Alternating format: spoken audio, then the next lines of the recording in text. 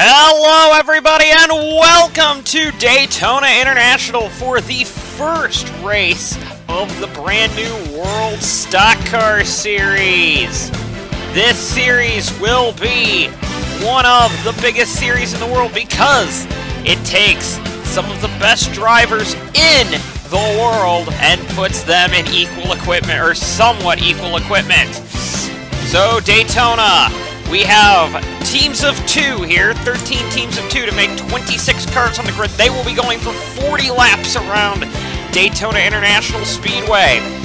What we know about this track is we will have a lot of positive impact from the NASCAR drivers. So expect the NASCAR drivers to be toward the front on this race. Drivers like AJ Allmendinger, Jimmy Johnson, Kevin Harvick, and, Sergio Perez, the Formula One driver, is in the top 5 as well.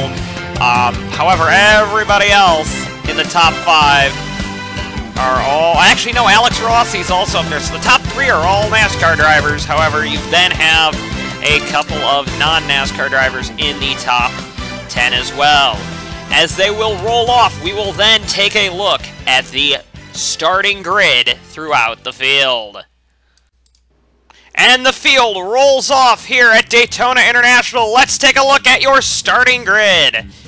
On pole, we have AJ Allmendinger, the NASCAR driver who also has done time in Champ Car and in some ALMS races, or now known as the WeatherTech IMSA series.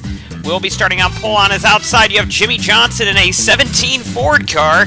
That's going to be interesting to get used to there. The NASCAR 7-time champion will be one to watch. And on the second row of the grid, you've got Kevin Harvick and Sergio Perez.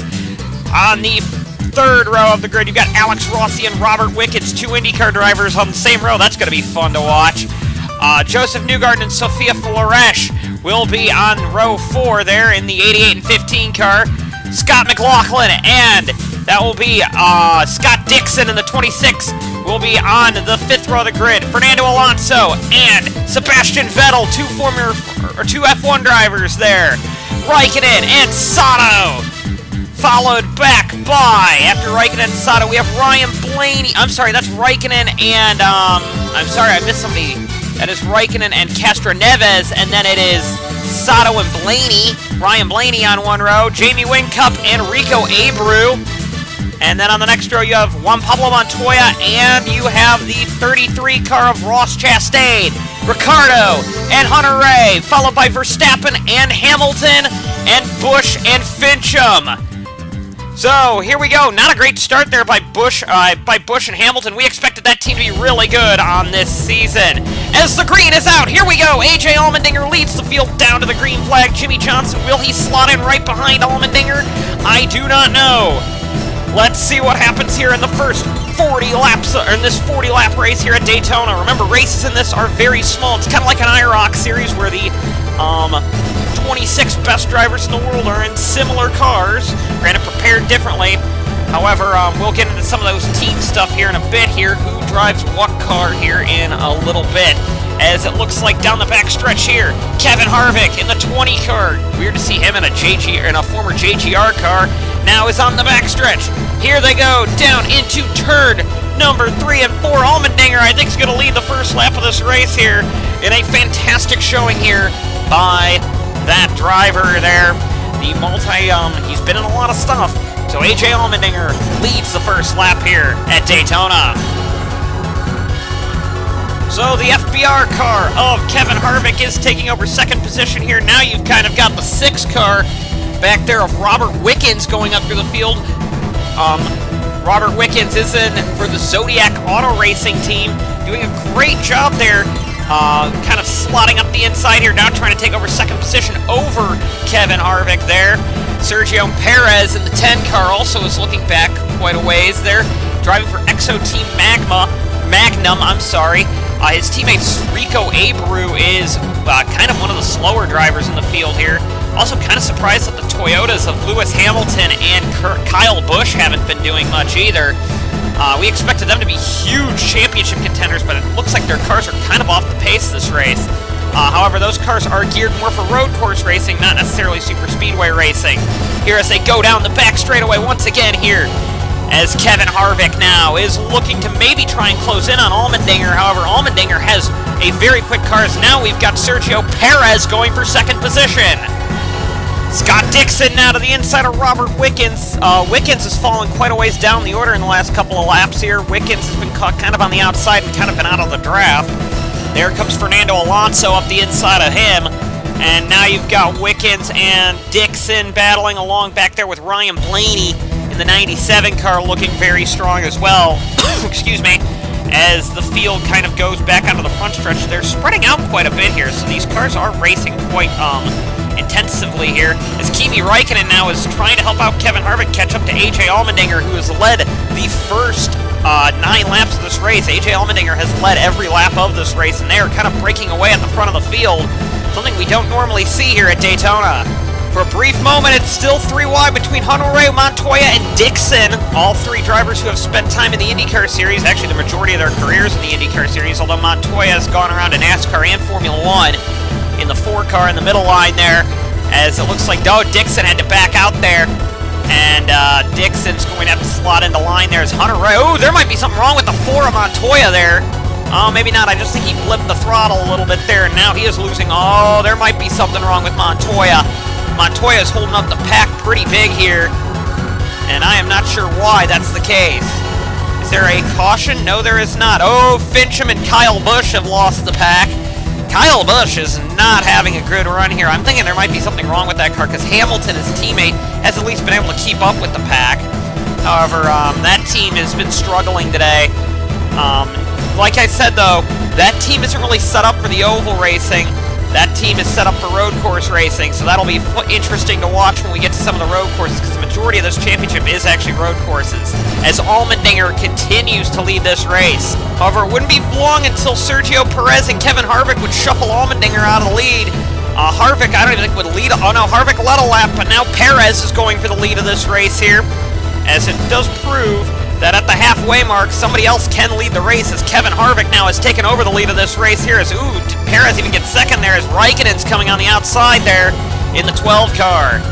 So Kimi Räikkönen is on the move up into second position. Here comes Wickens way on the outside there. Oh, it looks like Räikkönen had to let off the throttle there, and Wickens now is flying around the outside to try and take the lead with help from Fernando Alonso. That's been the big thing, is that if you're on the inside, sometimes you have to blip the throttle if you're not careful there. And now you've got Alonso now trying the outside of Wickens for the lead, and Alonso is now going to lead this race. So it's not the Toyotas that are the problem, it's just the fact that Kyle Busch and Lewis Hamilton just don't seem to have a car that really works very well, as Alonso is going to lead the lap. And now, it looks like now Scott McLaughlin of Australia, the Aussie V8 Supercars driver, is going to slot into second with Kevin Harvick in third. Oh boy, as the tires are falling off, you're seeing the cars are having a very hard time holding that inside line, and that is really helping out Allmendinger there, as some of the leaders up front now have broken away from some of the back markers. There's Harvick's now trying underneath Fernando Alonso, but the inside now is not good if you are a faster car. As, Harvick has to slide up a little bit wider, but makes it work. So Kevin Harvick now takes over the lead of the race here over Fernando Alonso. Track doesn't have a lot of grip out there today, as Harvick will lead the race for the Fuel Brothers Racing team behind Red Bull Racing's Fernando Alonso and the Scott McLaughlin car.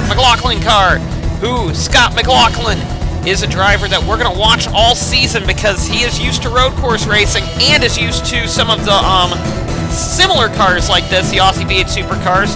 The Fitzwater Team Australia car is doing a great job. His teammate Daniel Ricciardo is running way in the back of the field right now. Ricciardo's had a hard time adjusting to this road course race, or this oval racing that we are seeing today here in Daytona. As now McLaughlin takes over the lead of the race, gets by Kevin Harvick, and now Jimmy Johnson's now slotted into third position behind Kevin Harvick here. Here comes Alonso again. Oh, Blaney had to back off the throttle there, because he was nearly running into the back of Alonso there, and these bumpers do not line up, as Räikkönen now slots in behind Alonso, but Räikkönen has to back out of the throttle. Alonso now is on a move with Wickens.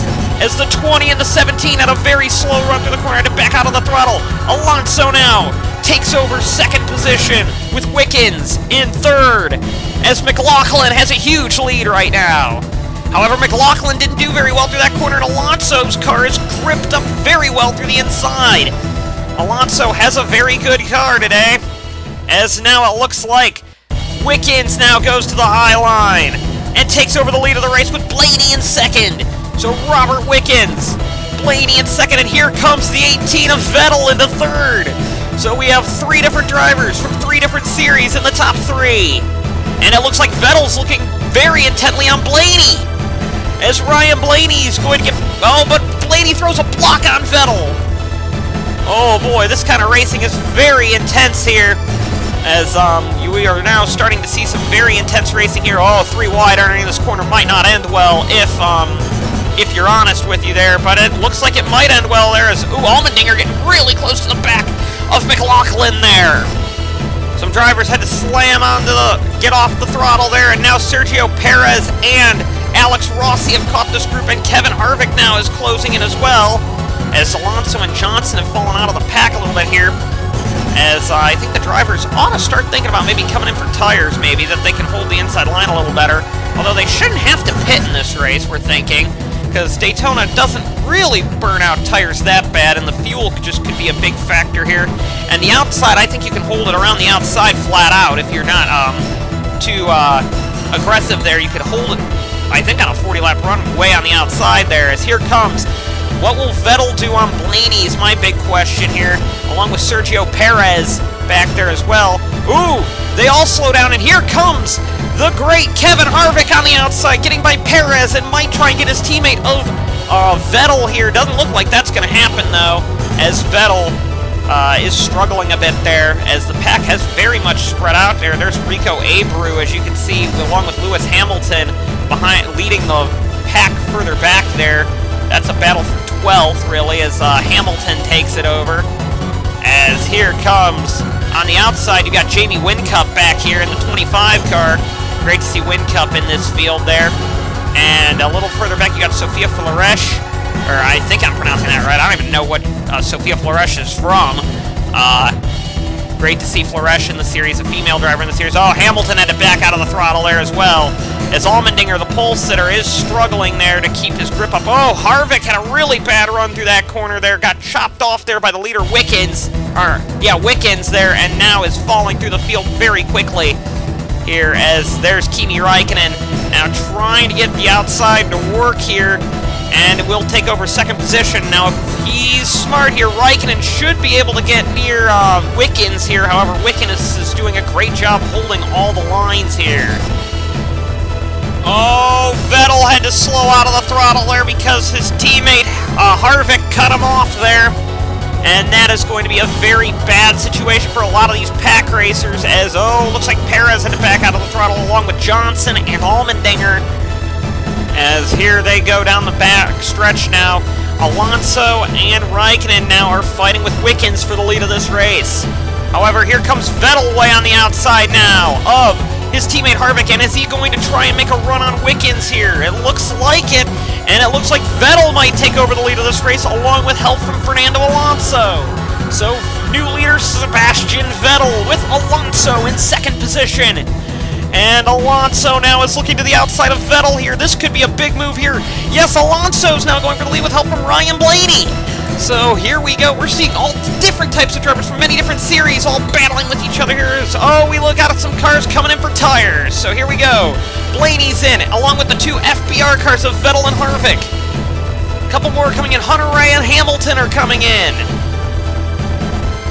as Fernando Alonso continues to lead this race, as the tires are falling off quite massively. So these pit stops are going to be big factors in this race, as here comes Alex Rossi on the inside of the 9 car of McLaughlin. There's only a handful of laps to go, so these cars are coming in for a quick dash of fuel and a splash and dash. And here they go off the pits. It looks like Blaney got a great pit stop there, along with it didn't look like the 2 FBR cars of Hamilton and Vettel got a great pit stop there. Hunter Ray and Hamilton certainly didn't. They actually got pat. Well, that just shows how bad Fincham held up Busch there, as Fincham really held up Busch there, and that really messed them up there. As here comes basically the entire lead group coming in. I don't believe it all came in because we've still got Rossi and Perez in front of this field here. However, we're going to see how the pit stop coming in early is going to help you. I think it's going to help out a lot because now they're having to blip off the throttle in all lines on the track. So this is going to be huge, but these drivers need less fuel than everybody else. So here comes Allmendinger out of the pits with contact between Wickens and Allmendinger, and that's the leader, Wickens. And his race is effectively done, Robert Wickens is. Because that's a lot of damage to the front of Robert Wickens' 6 car. And he goes back on track, very annoyed right there. At the front of the field, Fernando Alonso leads. Here comes Kyle Busch, actually, who still hasn't pitted yet. So Busch is actually going to be the leader of the race, I think, in the long run here. However, remember, Busch still needs to pit, keep in mind. And right now, it's going to be Alonso and Blaney fighting for the lead with Kevin Harvick. Allmendinger, who I believe has some rear-end damage. Yes, he does have some heavy rear-end damage. And now here comes Busch coming into the pits here. More cars coming off the pit road. That's Rossi's leading Perez and Johnson off pit road. This is going to be the battle for the win here. It depends how quickly Perez and Rossi get up to speed over Fernando Alonso, Harvick, and Blaney. There goes Harvick on the outside of Rossi. As Alonso had to back off for Johnson there. That was not going to be a good result there, as Harvick, I believe, is going to take over the lead of this race. There he goes, Kevin Harvick blasts by Alex Rossi. And Rossi and Alonso gets by Rossi as well. So it's Blaney. So it looks like it's going to be Blaney, Harvick. Oh, we got a car broken down. That's Ross Chastain in the 33 car. So that's not going to be good for poor Ross Chastain here. As now here comes, we got a big race here between Harvick, Alonso, Blaney, Rossi, and we have Sergio Perez just trying to hang on there. And we got some more cars coming off of pit road. The Kimi Räikkönen now is the only car left in the lead group. However, he's going to get passed up quite quickly here as Harvick blasts by on the outside of whoa, we got another car maybe breaking down. That's also the 88 of Joseph Newgarden. Yeah, the 88 of Newgarden blows up right in front of Juan Pablo Montoya, and, well, that's poor Jonu's day done right there. The IndyCar champion now is falling out of the World Stock Car Series debut race here at Daytona. And now here comes Ryan Blaney on the outside of Kevin Harvick. Harvick did not judge that corner right, and he had to back off there. Blaney did, and now Blaney leads over Harvick. 2 NASCAR drivers duking it out for the World Stock Car Series win here at Daytona. But Alex Rossi is closing in, and we've got some pack racing a little further back. Perez and Allmendinger are trying to get a run going here. However, I don't know if there's just simply enough time to try and catch these drivers. So it's basically Blaney, Harvick, and Rossi duking it out for the win here, as Perez and Allmendinger now are trying to get into a tandem to get going. However, slipstreaming is vitally important here. And they're all slowing down in the corners here now. If these drivers do a good job, here comes Alonso and Räikkönen trying to get up through the field. However, Perez held him up a little bit here. And now you do have Fernando Alonso, who has a lot of speed with Räikkönen coming down the backstretch. They could make a run for it, but they've got to really work out well here. And you also have to worry about Kyle Busch and Chad Fincham. Kyle Busch is down a cylinder, we're hearing, ever since the start of the race. He didn't qualify very well, but we're going to see how that turns out for them. With only 2 laps to go this time, Ryan Blaney and Kevin Harvick are duking it out for the win here. We expected the NASCAR drivers to do very well here at Daytona, and we're kind of seeing that today. However, these cars are a little bit lighter weight. Ooh, that's going to be a slow run here. Here comes Rossi now, flying around, but he backs off. They all are backing off here. I believe they didn't even take tires, some of these cars did. They just were coming in for fuel because tires take some more time. Rossi goes to the outside of Harvick there, and so it's going to be Blaney, Rossi, and Harvick, unless if something really weird happens with Fernando Alonso and Räikkönen closing in. Remember, slipstreaming is very important around this track here, as here comes Harvick back to the outside of Rossi. coming to the white flag here at the World Stock Car Series. And now Harvick's going for the lead. So Kevin Harvick will take the white flag here at Daytona. And Ryan Blaney really slows up there. And now Fernando Alonso's going to take over third. So Ryan Blaney's effectively done right now. Here comes Fernando Alonso on the outside of Rossi. He's got a run here on Harvick.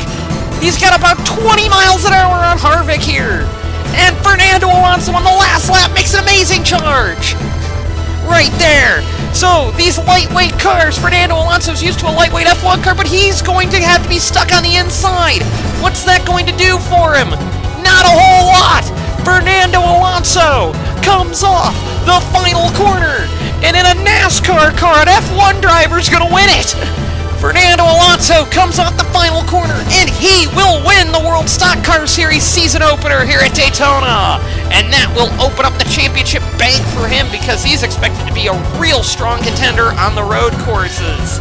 And if he just won Daytona, that's going to be huge for him. Second position is going to go to Kevin Harvick, third to Ryan Blaney, fourth goes to Sergio Perez, and fifth goes to Jimmy Johnson. Sixth goes to Rossi, seventh to Raikkonen, and eighth to Allmendinger. Ninth to Vettel, 10th to Castroneves, 11th to Flores, 12th to Dixon, 13th to 13th to Dixon, 12th to McLaughlin, 14th to Wingcup, 15th to Hamilton, 16th to Ricciardo, 17th to Verstappen, 18th to Sato, 19th to Montoya, 20th to Abreu, to Hunter Ray, 22nd to Fincham, and 23rd will go to Kyle Busch in the 00 car who was down a cylinder, and then 24th goes to Joseph Newgarden who fell out of the race on lap 35. So a caution-free race here at Daytona.